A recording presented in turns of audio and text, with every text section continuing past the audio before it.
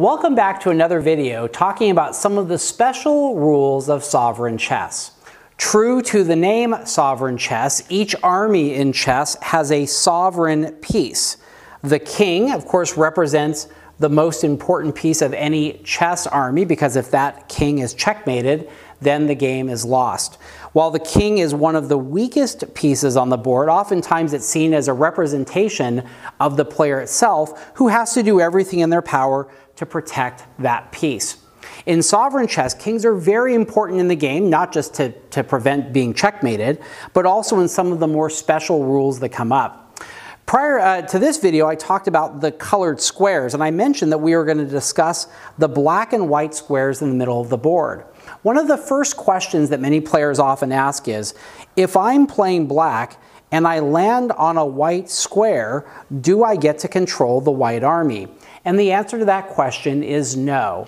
If you, the person watching the video, if you're playing the white army and you have the white king, then you are in fact sovereign over those white pieces.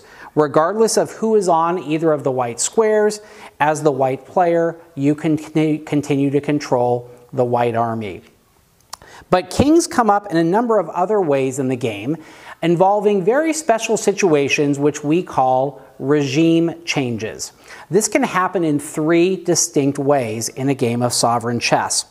First is, if I have a pawn up here, we talked earlier about the fact that pawns promote inside this 4x4 square. I talked about the fact that in traditional chess, we would promote a pawn to any major piece, to a rook, to a knight, to a bishop, or to a queen. But in sovereign chess, you can also promote your piece to a king. Now you'll notice what I did. You'll notice I removed the original king off the board and put it in that new location. This is what we would call a coup d'etat. This is not the king actually jumping another number of spaces. This actually represents a smaller piece in the army that has decided to take over being king of the army, and in fact has cut off the head of the king, so to speak, and therefore that is the new king of the army. This player still controls black. If my king were in danger here, that might be one way to get my army out of danger, by creating a new king. Another way that regime change can happen is if I control a particular color, like if I control green here, I might have a green pawn that I am promoting as well. Like I mentioned earlier, you can promote that green pawn to any other green piece. So again, that could be a rook, a bishop, a knight, or a queen, but I could also promote that to a green king. Now that would cause two things to happen immediately. The first thing is that I would remove the black king from the board. This is what we call an overthrow, where a piece of the controlled army has decided to take over the reign of what's going on the board, and so now we have a green king.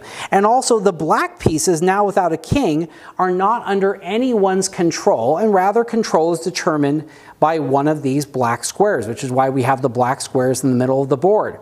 If I later move out a green piece to one of those black squares, then as the green player now, I can control the black armies. But of course, my opponent could move out a piece and control those black armies as well. In fact, I've seen many games of sovereign chess where a player gives up control of their original army, and the other player then takes control of those pieces. The last situation where regime change can occur might be in this kind of made-up board setup that I have here. Of course, you'll notice that a lot of the black pieces have been captured. I haven't really been playing a game, but what can often happen in sovereign chess is that one player can use the colored pieces to kamikaze their opponent, which might cause one player, for example, the black player in this case, to be losing a lot of their pieces. Now, if I'm playing black, this is a pretty desperate situation for me, but I do have a saving grace, and that is that I control at least a couple of colors here. And you might notice that the yellow armies, these 8 yellow pieces that are still on the board, while they are not as strong as my original army at the beginning of the game, they in fact have more pieces and better pieces that I have here currently in my position as black. My concern is that if the white player comes down and they threaten to take this my black pawn on this yellow square, then they can kind of shut me out and win the game pretty quickly. So the last situation of regime change is what I call defection.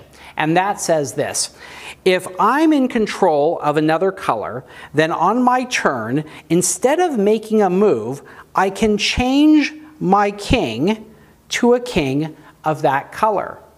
Now that means that even if the white player were to take that black pawn on that yellow square, that I would still, as the yellow king, be in control of all of the yellow pieces. Of course, like I mentioned earlier with overthrow or promoting another pawn, this has the effect of losing control of these black pieces. And so again, control of the black pieces would go to whoever landed on one of the black squares like this. So these are just some situations where it may be advantageous for me to change either the color of my king or the position of my king in order to save my army. As you can see, I've tried to make sovereign chess different and more expansive, but not much more complicated than traditional chess. There are a few other rules about castling and en passant that you can look at in your rule sheet, or you can check out on our website, sovereignchess.com. Of course, feel free to comment or email me, Mark, M-A-R-K, @sovereignchess.com, if you also want further information about the game. Thanks for watching these videos, and most of all, have fun playing this game.